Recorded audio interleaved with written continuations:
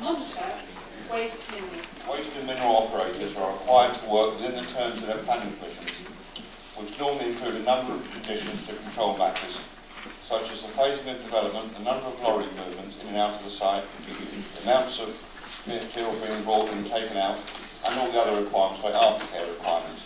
When new permissions are granted, it's often the case that the site operator has to submit additional information at certain stages of the development. As part of the Directorate's transformation programme, the Development Management Team is in the process of improving its current monitoring arrangements and creating an online database comprising all live permissions to enable improved monitoring of planning permissions, to ensure that site operators are working within the terms of their planning permissions, which of course is very important for our residents.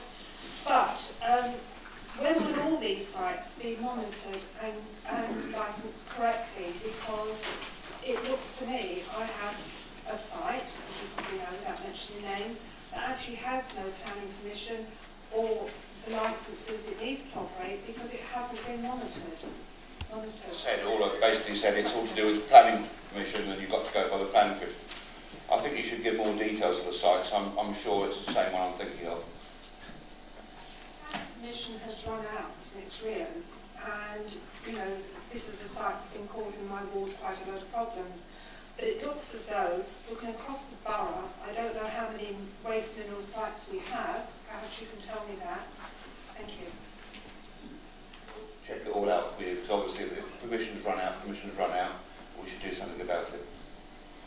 Thank you. We'll now move on to item